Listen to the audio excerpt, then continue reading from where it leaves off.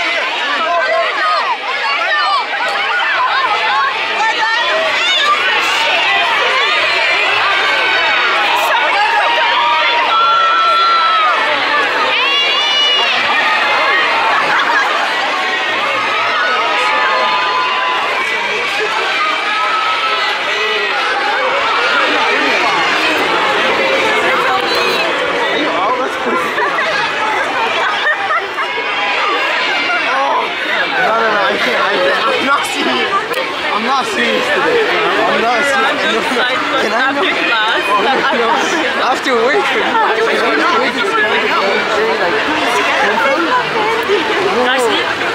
No, because you know what? I was looking at him, and then all of a sudden, it like Katy. I'm like, what? I look here and I see Katy there. I'm like, I'm in a dream.